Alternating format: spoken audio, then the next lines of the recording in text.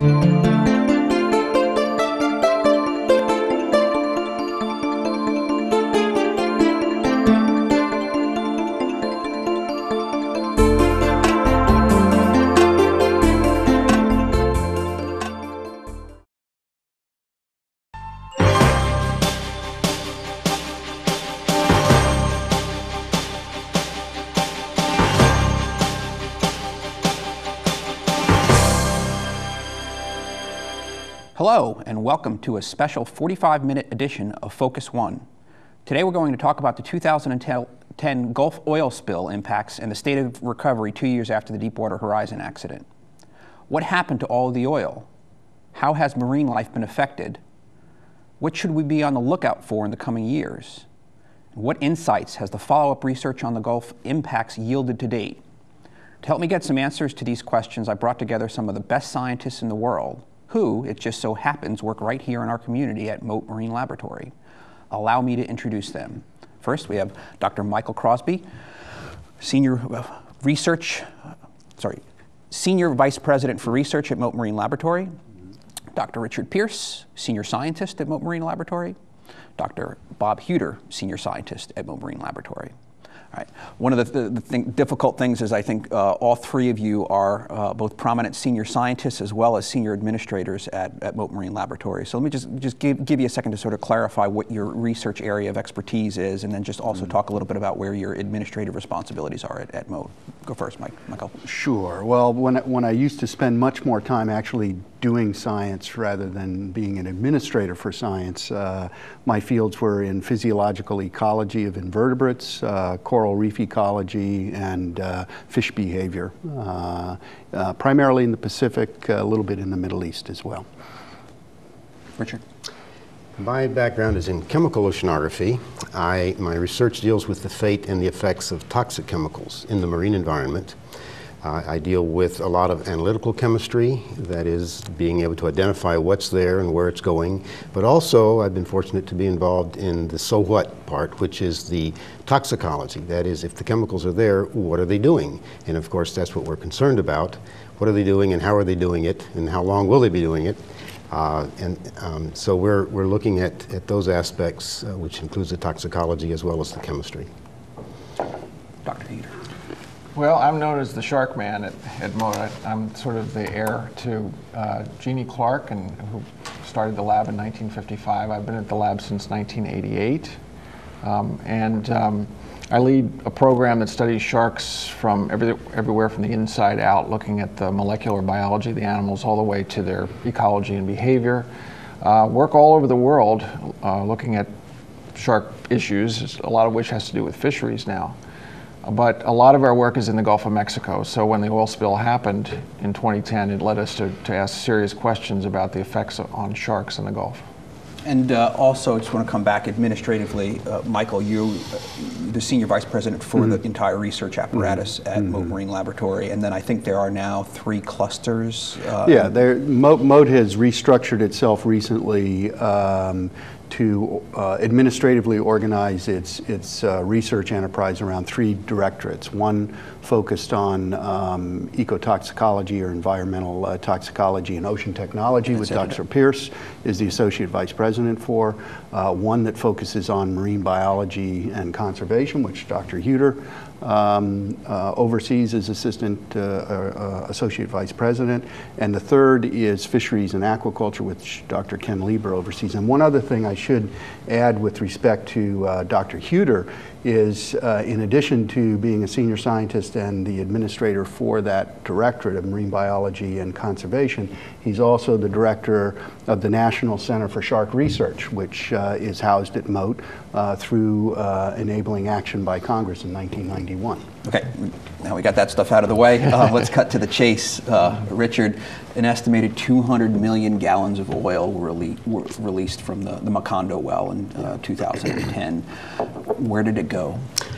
Well, that's a very good question, Frank. And let me give a little background on what oil is so we can understand better what happens to it and where it goes when it gets in the marine environment.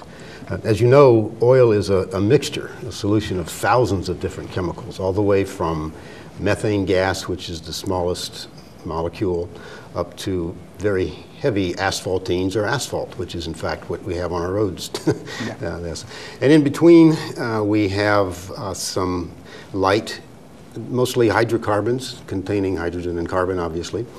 We can look at that as maybe the paint thinner type, gasoline going up to kerosene, fuel oils, and then the heavy residual oils.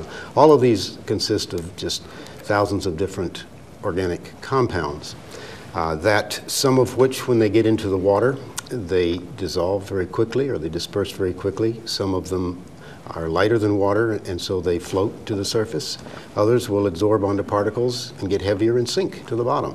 So we have as soon as oil gets in the water, we have what's called a dispersion and a transport process, and then the weathering begins. And the weathering is the dissolution or the fractionation of the different types of chemicals, which then are dispersed and distributed throughout the water column. So having said that, the BP Deepwater Horizon at the Macondo well was the deepest blowout or major spill that has ever occurred in the Gulf of Mexico. Nearly a mile below the surface. Yeah, well, a mile below the surface. All the others in the Gulf have occurred near the surface. So there's some very different environment down there. Very high pressure, very low temperatures, almost freezing temperatures. So oil acts differently down there. Had the oil spill occurred at the surface, there would have been a lot of evaporation of the volatiles, as they're called, and a lot of oil on the surface, a lot of oiling. But since it occurred at such a depth under these pressures and temperatures, a lot of the gas, for example, methane, there was a lot of methane gas that came out. It immediately was converted to hydrates, water hydrates, and dispersed at depth. Very little methane made it to the surface. And then what are called the volatiles, the light gases, as well as the gasoline type things like benzene and toluene, which are very, very toxic, but also quite water soluble. They dispersed at depth and were solubilized at depth, and very few of those made it to the surface. And as the crisis unfolded, the injection of dispersant at the wellhead complicated things a little bit further, right? Or introduced an additional layer of uncertainty in terms of what was happening. Yes. The dispersant, of course, is a detergent-like suite of chemicals, and its intent is to disperse the oil in the water, enhance dissolution, but also disperse it into tiny particles, which have much higher surface area, therefore they're more readily biodegradable. That is, the microorganisms can consume them, get rid of them quicker.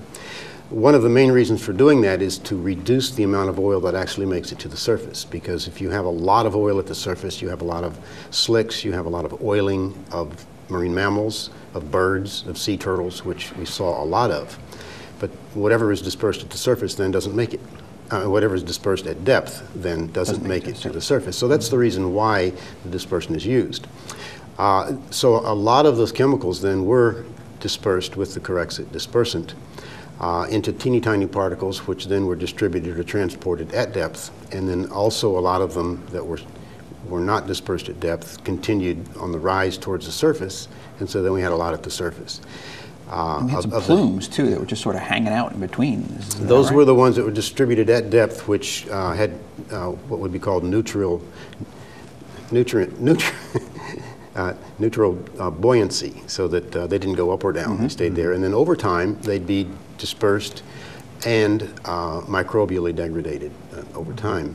There was some concern that the microbial degradation at depth would remove all of the oxygen. There were some observations of oxygen reduction, but not to the point. It was not observed to the point of being a dangerous. So we haven't seen huge dead zones? Not as a result of the microbial degradation of the oil, no, we have not. There are some areas where heavy amounts of oil has sunk to the bottom and oiled bottom reefs, some deep water corals that in fact now are dead zones, but not because of the anoxia or the removal of oxygen. Bob, you wanted to jump in? Well, just one way to think about how much of this oil was actually at depth as opposed to the surface. 200 million gallons were released in this incident. And the other incident that people remember is the Exxon Valdez spill in Prince William Sound in Alaska in 1989. And that spill, or the Deepwater Horizon spill, released 20 times the amount of oil that was involved in Prince William Sound. 20 Exxon Valdez's. 20 times. But interestingly, at the surface, the surface area that was affected in the Gulf spill is only about 3 times what it was up in Prince William Sound. So that kind of shows you that 20 times the oil, but only 3 times at the surface means there's a lot of oil that was still left down below. And so help me work through how much uncertainty there remains with respect to how much of this stuff has not degraded yet. So, I mean, I know you can't answer that question with a level of precision or specificity that you would like, but what do we know about those weathering or decomposition processes, given that a lot of the oil may have never made it to the surface? And is there a lot of nasty stuff still sitting at the bottom of the sea? No, or we just don't know? There's a lot of research going on right now, a lot of monitoring to try to answer those questions. And Bob had some very good points that he added there. In November of 2010, the Unified Command made an estimate, published an estimate of where they thought the oil had gone at that point. And they said, well, about 25% of it is residual. That is, it's up in the marshes, it's on the beaches, it's on the surface. About 25% of it has been dispersed. And then another 25% of it either evaporated or dissolved, which whatever dissolved is dispersed. And then about, I think it was something like 5% was burned, about 3% was actually skimmed and recovered, which is not very much. And then about 8% they think was chemically dispersed, but they don't really have a good handle on that. So in essence, what that tells us is more than 50% of it, as of November, was probably still in the environment somewhere. That has been degrading over time. The plumes, the deep water plumes that were there, which consisted mostly of the lighter organic compounds, are probably pretty well microbially degraded within a couple months, according to some of the monitoring that was going on. But there's still at least 25%, that would be 50 million gallons, and probably more, that's still in the environment, either on the bottom, deep, or in the marshes and buried within the beaches. Now, there's been a lot of cleanup going on, but still, there's still quite a lot out there, and when storms come through, people are reporting that they can see oil coming back up and floating in the marshes and getting back on the beaches. So there's still quite a lot to contend with. A lot out there. Bob, how is this affecting marine life? And start in one area and maybe go to a few different types of species. Well, typical scientist answer, it depends. It certainly has affected the ecology of the Gulf in a very profound way, but it depends on where you look and what you're looking at. In those coastal areas of Alabama, Mississippi, and Louisiana, where the oil was pretty much transported, there's profound effects that are appearing in everything from the marshes through invertebrates to up to fish. And the research is not complete yet, so we don't have final answers to all this, but there are problems that are appearing in fish populations and on up into things like marine mammals and dolphins, which have stranded and come in dead in extraordinarily high numbers. And the process of trying to tie this directly to the spill is still ongoing. So those coastal areas where the oil did come in, there were definite effects. The deep water zone around the well is still being studied, but scientists have discovered things like dead patches of coral where they're pretty much covered with oil at great depths. These deep water corals that are probably endangered species to begin with. And then one of the things that my group has studied is the more open ocean type fishes like sharks and tunas and billfish. We've been studying those for the last 2 years. And we've sampled those out in areas around and southeast of the well, as well as more coastally down here in Florida, in areas that weren't affected. And we're seeing some effects. We're looking more for the sort of the subtle sublethal effects rather than outward deaths from the oil spill. But so far, we haven't found a real smoking gun in that group of fishes, which probably means that they were spared and that they could move away from the oil. These highly migratory species like tunas and sharks. But we're continuing to investigate this.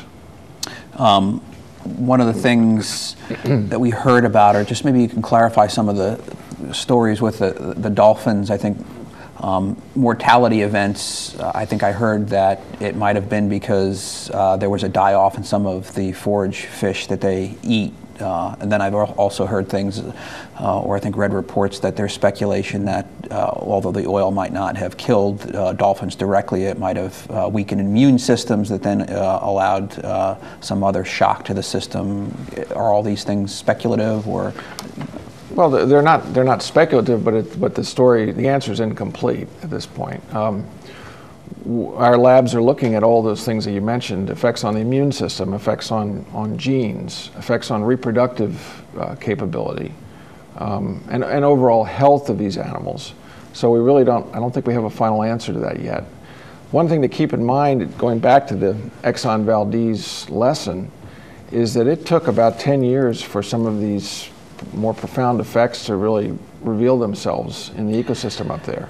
When you're talking about things like loss of forage fish, loss of prey, there was an effect that took a while to manifest itself in Alaska of basically a failure of, I think it's herring, to reproduce up in that bay. And that eventually led to a real disaster in the killer whale population, the top predators, because they didn't have the fish. Yeah, I to recall eat. reading something about that. So a lot of these things, quite frankly, the easiest thing to document are the killed animals that are at the surface. And we certainly had lots of that. But the more profound changes, the longer term changes, are the sublethal effects or the effects that occur down deep that are going to take a long while to be revealed. I think this is an important point, so I want to hit it again. I mean, the idea that it's going to take some time for us to figure out what the long-term impacts are as things work their way through the ecosystem. Now, Michael, I recall you at one point, I think if there was a conference or at least a workshop on this concept of trophic cascades, which I think gets at, it takes a time for things to work their way through the ecosystem. Can you explain that a little bit? Yeah. If I can just back up for 1 second here to put things in perspective. In April 2010, you had the blowout occur. 11 human beings lost their life. That was an extremely tragic event in and of itself. And then you have the heart-wrenching scenes of oiled birds, sea turtles from the surface slicks. Terrible, disastrous. But what really, I believe, and many scientists and many fishermen, many crabbers, shrimpers, fishermen, believe will be the more long-term chronic impact is going to be the trophic cascading impacts that we're seeing. You've heard both of my colleagues talking about the breadth and literally depth of the impacts of the oil through the dispersion, the fact that it was a blowout at such a deep level, and all of the different habitats that are being impacted. The deep water corals that we were just discussing a minute ago, it's terrible that the coral themselves have been lost. These are long-lived coral species, take decades to grow up. They also serve as critical habitat for important fisheries. And so when you lose that habitat, that impacts the fishery. And if you can imagine a set of dominoes laid in a line, and I'm sure when we were all children, we used to play this little game, and you push the one, and all the rest of them go falling down. That really is the analogy for trophic cascades. And you don't have to have a PhD to see this. Literally, within weeks of the blowout event, I'm reading newspapers here in Sarasota in the fishing columns from the fishermen, and there's all these little accounts of, well, we're noticing a lot of larger pelagics that we normally find far offshore. They're very close to shore. Why is that happening? We're noticing a lot of fish, a lot of turtles, a lot of marine mammals that we don't normally see in and around the piers in much closer to shore. Why is that happening? They're moving out of the way. They're moving out of the way. This is common sense, and I agree with Dr. Hueter that the jury's still out on the scientific evidence to positively link at a high level of confidence, statistical confidence, the linkages between the blowout and these various events that we're seeing, whether it's mammal fetal deaths where you're having spontaneous abortions, animals washing up on shore, but common sense and observation of fishermen, whether they're recreational or commercial, clearly indicates to me that there is the beginnings of this trophic cascade, this domino effect. Can you give us maybe a couple of examples that I'll be clear in framing them, not as actual cascades that we have confirmation of, but just potential linkages that we would consider potential cascades that could happen that we want to, again, ask some questions about? Okay, so we'll use some analogies from terrestrial systems to begin with. Okay. If you have a major top predator, such as a wolf, that for whatever reason, hunting, whatever, no longer exists in an area, that wolf's prey species population is relieved of the predation, so they grow. The population expands. And the population then has impact on its food, herbivory. Okay. Now, move into the marine environment. Just in a scenario here we'll present, is you have deep water pelagic predators that are moving closer to shore. Well, when they move closer to shore, they're going to eat. So what are they going to eat? They're going to eat the things that are closer to shore. And the things they eat then are no longer going to be eating the things they used to eat. Now imagine and this is just all hypothetical, okay, all hypothetical here, but imagine for instance that we have red tide events that occur on the coast of Florida. Well, red tide is a phytoplankton, okay? And fish eat phytoplankton. And a lot of times fish that eat these phytoplankton, there's a controlling factor to keep the population down. What happens if a predator moves in from offshore that normally isn't in the shallower waters, eats that fish that eats the red tide, all of a sudden you get population. Tide, So it's that kind, and I'm not saying that is, I know, this is just a scenario as an example, yeah. as examples. But it can also work bottom up. Now you heard Dr. Pierce talk to you about the dispersion of oil and the breakdown of oil. And there is natural breakdown by bacteria of oil particles. But as that oil is dispersed into smaller and smaller particles, which increase the surface area, that makes it more bioavailable to a number of different organisms that then can either adsorb or take up the toxic elements there, and it can be bioaccumulated up the food chain, similar to Ciguatera poisoning, but this is a toxic buildup. That could be happening. And then the third way you can have a trophic cascade, so you can have it from the top down, you can have it from the bottom up, and you can also have it if you negatively impact keystone species. And the example that Dr. Huter used with the deep water corals is a classic one. You're destroying a keystone species that is an essential fishery habitat. The organisms that use that habitat now are negatively impacted. So you can get trophic cascades from all of these different ways. Bob? Yeah, let me add this to what Dr. Crosby said, because, and I want to clarify something I said. I said that in our work we're finding so far not serious problems in the shark population, but I was referring to the offshore species, the big open ocean, highly migratory animals that can move great distances. That's very different.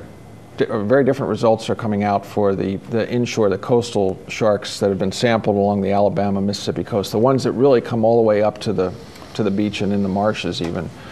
They're showing higher levels of these biomarkers, we call them, kind of indications of oil contamination. So they may be more seriously affected, and we may have a problem in the shark population up there along the coast.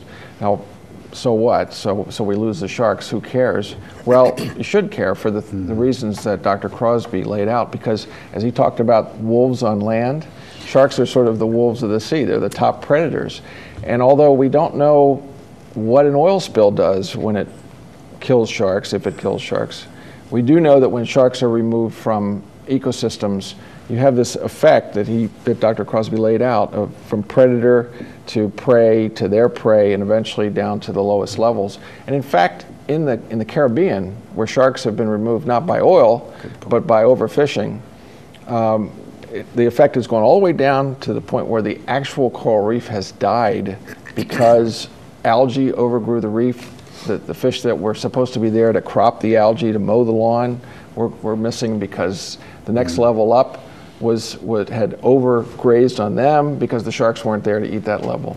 So as Michael said, you don't need a PhD to figure these things out. You guys did a real good job of clarifying. It's pretty straightforward. All right, now Richard, I want to come back to you because I might be sitting out there in our audience and listening to you folks and saying, I'm not going to eat anything, man. This is really, this is scaring me here in terms of this broad level of contamination and everything that's out there, or that could be out there. Should I be scared, or what can you tell me? How can you reassure me, Dr. Pierce, that what I eat from the Gulf is safe, especially shellfish, because I love shellfish. Well, I've had the pleasure of working with scientists from the U.S. Food and Drug Administration who are responsible for this. I know they're excellent scientists, and I know that they're doing an excellent job. And I've asked them that same question, and in my opinion, yes, the food is safe as long as it is, in a safe restaurant. I don't want to get anybody's business in trouble, but personally, I would probably not go to Louisiana and buy shellfish along the side of the road. Right, I think this is an important point that comes up sometimes even in the red tide discussions, and I think that is the stringency of the protocols that exist to ensure that nothing contaminated gets into our distribution system or our food chain in terms of things that commercially or through the restaurants that you eat. And just want to reassure folks that's the protocols that are out there to make sure that doesn't happen are pretty darn strong. Point. And they test it. First of all, they test the water to see if the contaminants are there, and then they can close and open areas. There are areas that are still closed, especially you go up into Barataria Bay, areas like that where it was severely oiled. They don't allow collection of shellfish and fish there. But out in the open water that has been tested, and it's continuously tested, that's safe. And then they test the products themselves. So I believe that it is safe, and I eat seafood. Yeah, and I just to add to that, I have the absolute highest confidence in the safety of the seafood that is coming to legitimate businesses, legitimate wholesalers, retailers of seafood throughout the Gulf of Mexico.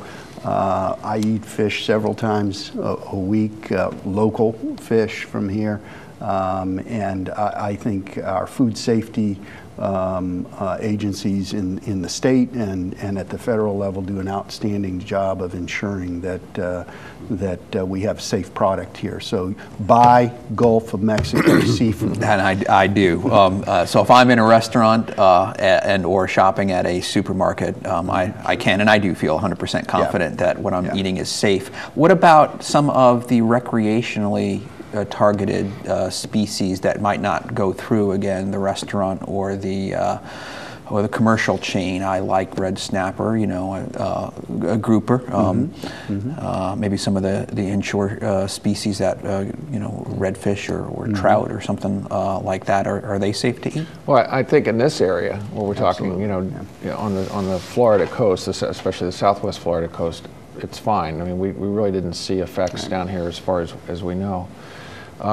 When you go again to that northeastern Gulf inshore region, there are some questions that have arisen with things like snappers and groupers. But again, the federal government is monitoring this and looking at this and trying to see if the effects are real. But I think you raise a good point. If recreational fishermen are catching these fish and they're not going through some kind of a monitoring process, who knows? I think people need to be a little bit careful up in those areas that were really impacted, like as Dr. Pierce said, Barataria Bay. Or maybe know just a little bit about what types of species are more susceptible to bioaccumulating, or as opposed to other species. I wanted to, if I can, expand a little bit on what Dr. Crosby said about the different impacts. We have the very obvious oiled birds and turtles and that's the acute, immediate toxicity problems. But I think more probably the long-term, more serious are the subtle effects, as Bob was talking about, the immune function, genetic impacts. There's recent information out on the blogs that these shrimp coming up with no eyes, the lesions on fish and crabs without claws, these are part of the long-term, more sublethal impacts that we're concerned about.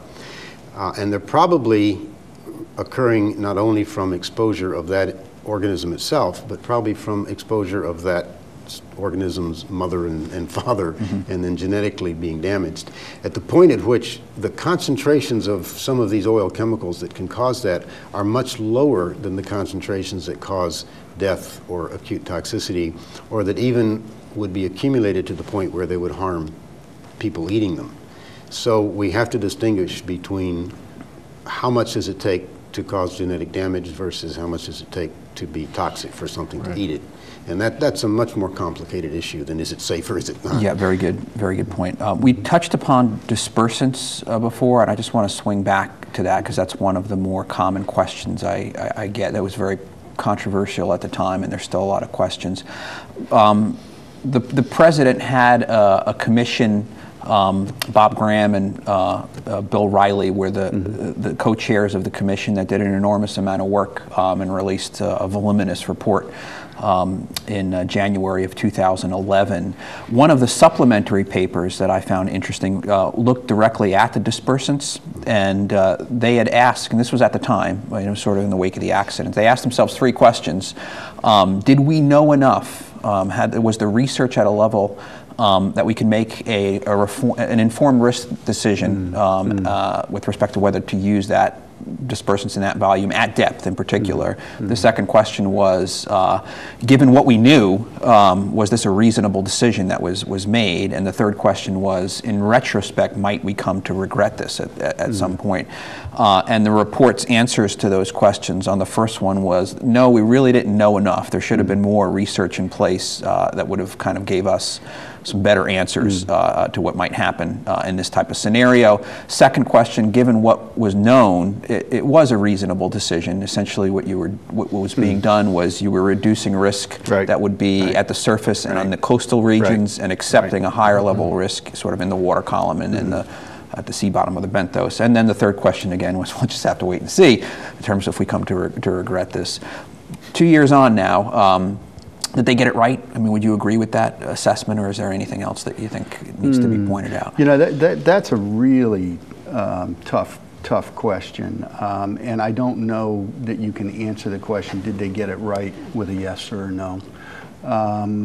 It's always easy to play, Monday morning quarterback and second guess decisions that had to be made very, very quickly.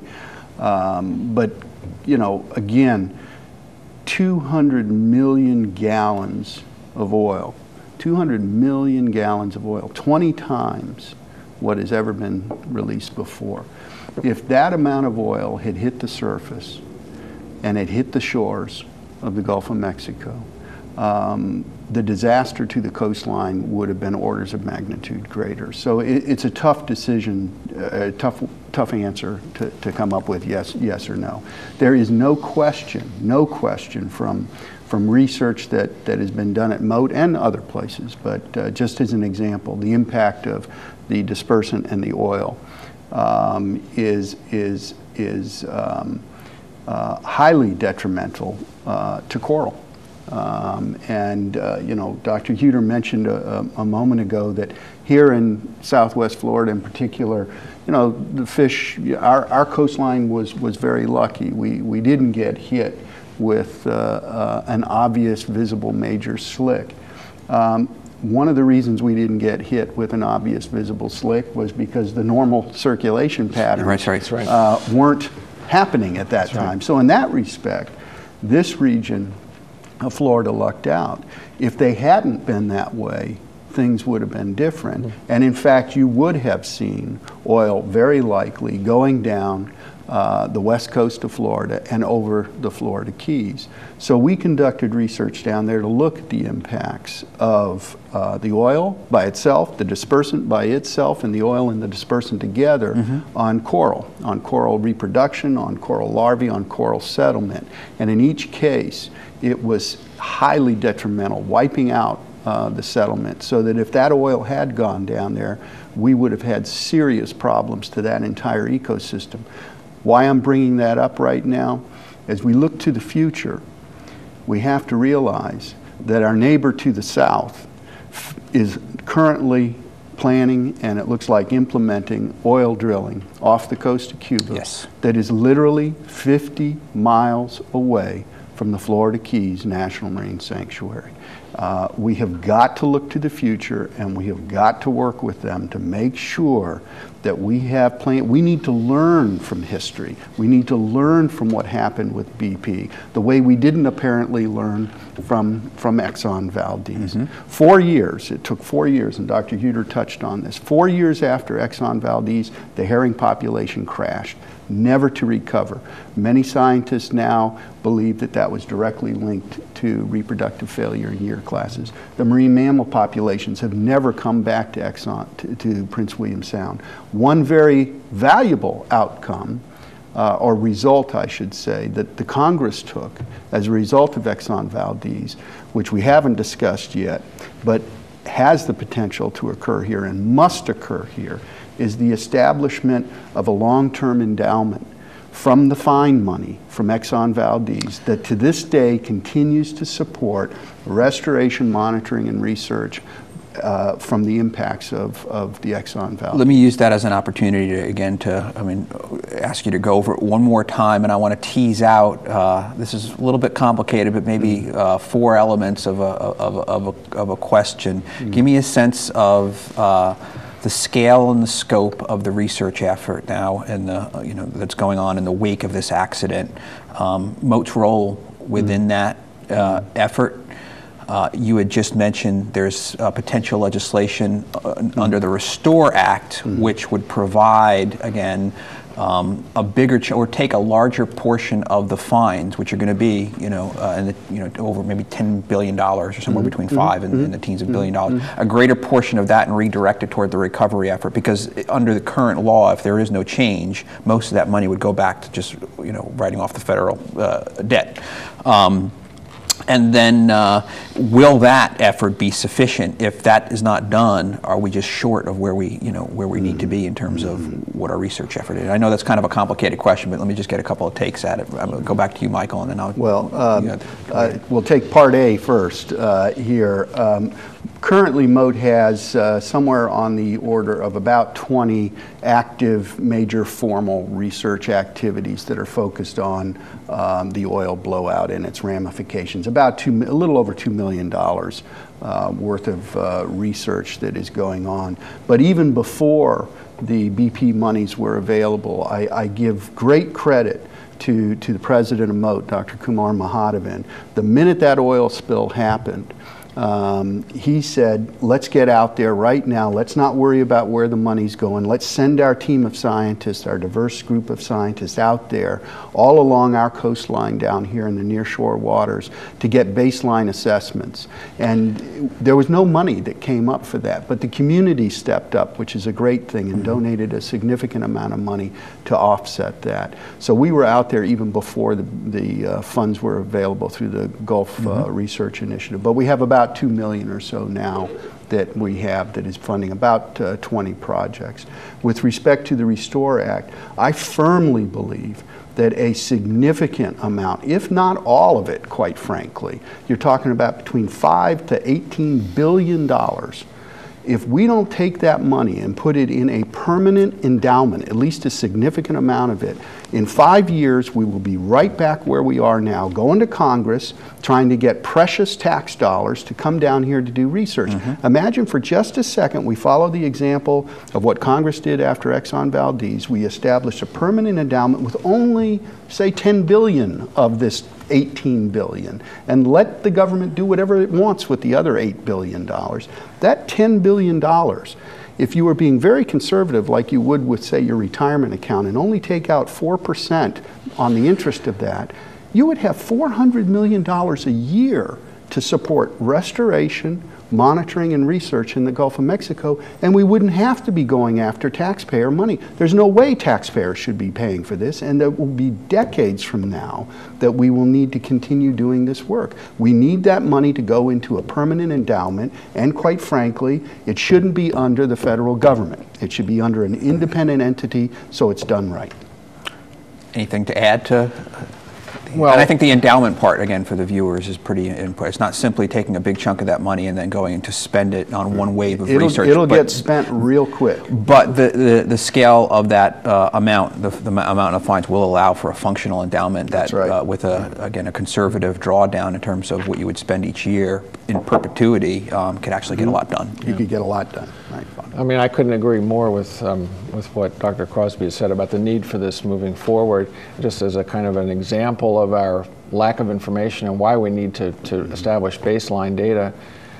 In my world of sharks, when this happened and we wanted to start studying what the effects were, we were absolutely shocked to find that in all the scientific literature that exists, there's one paper on the effects of oil and the levels of oil contamination in sharks, and that was from the Persian Gulf. Wow. So we're really starting from, ground zero and trying to understand the impacts.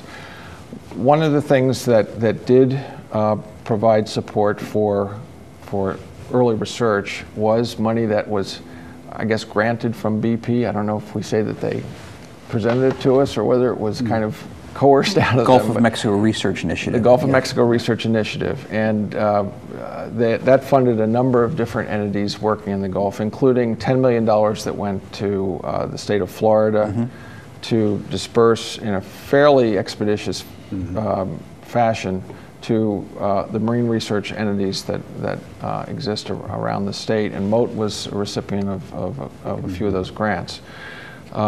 There's a new round of funding and with proposals that have been solicited, and we've put in, I don't know how many proposals, but a number of them as well. Actually, for our work, we're proposing to move from the field into the lab and try to understand a little bit more about what these sublethal effects are when you expose animals to oil and dispersant. And we're hoping that gets funded. So there's been a lot of startup activity for research funding, but not near the level that's needed for us to understand really what the effects of a spill like this are and to advise what should be done in the future. So the big message I think we have here for the viewers, they've had a lot of questions about where are we 2 years on. A lot of uncertainty there. It's going to take some time to get those questions answered, and the research effort, sort of consistent and robust, is vital to that effort. Given that, if we're running out of time, I'm coming to the close here. If again your audience or our audience is sitting there, just asking, if there's one thing you wanted me to know about where are we in the Gulf 2 years after this accident, what would you tell them that maybe we already covered that you'd like to accentuate, or maybe just one parting thought that you haven't gotten to yet? I'll just go right down the list. I suppose the take-home message I would like to give is two-part. One is we have not yet begun to see the full ramifications of that blowout, and it will likely occur over the next several decades. The second part is it is absolutely critical that we establish a permanent endowment with that fine money so that we have the basis for doing the work, the restoration, the monitoring, and research that we need, and we never have to have the taxpayers foot the bill for that. Pierce. Well, quickly, as bad as it was, it's not as bad as it could have been, as Dr. Crosby said, if the normal circulation patterns of the Gulf had continued. The research, long-term research, is critical. The proactive research, the question to Corexit is an example. Had the research been done on deep water use of Corexit when they started deep water drilling, we would not have had such a problem as we have now. Good point. Dr. Huter. Well, I'm just concerned that the sort of the attention span of the public is very short, and because it's no longer on the nightly news, that people think that the oil has gone away, and as I've heard often said, that we dodged a bullet. And I say we didn't dodge a bullet, we took a bullet, and we're still in the process of assessing how bad the wound is. And as my colleagues have said, it's going to take a long time to do that. And meanwhile, there's this continuing pressure to go back to deep sea drilling. And has anything really changed since 2 years ago? Have the safety margins been decreased or increased, That's a I guess. whole nother discussion. So that's what my concern is, for everyone to stay aware and to think that we didn't dodge that bullet, but we're trying to assess how bad the wounds are. Dr. Crosby, Dr. Pierce, Dr. Huter, thank you so much for joining us pleasure. on this Thank you, edition of Frank. Focus One, and thank you to our viewers. We'll see you next week on another edition of Focus One.